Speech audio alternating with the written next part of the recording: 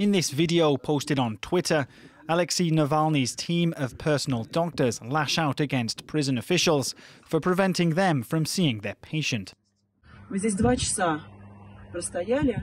Все мы понимаем, что Алексей в тяжелейшем состоянии, в критическом состоянии, но, к сожалению, нас к нему не пустили. Navalny's test results show signs of kidney failure and dangerously high levels of potassium in his body, which could lead to cardiac arrest. His closest supporters are now calling for mass protests on Wednesday in Moscow and St. Petersburg. Сейчас Навальный в колонии, и его жизнь висит на волоске. Состояние критическое, и мы не знаем, сколько он еще сможет выдержать. Но понятно, что времени у нас нет. The opposition figure began his hunger strike 3 weeks ago after prison authorities refused to allow a private doctor to see him. Russia's prison service insists he is getting the care he needs. They say these images from March serve as proof, showing Navalny in the prison dormitory.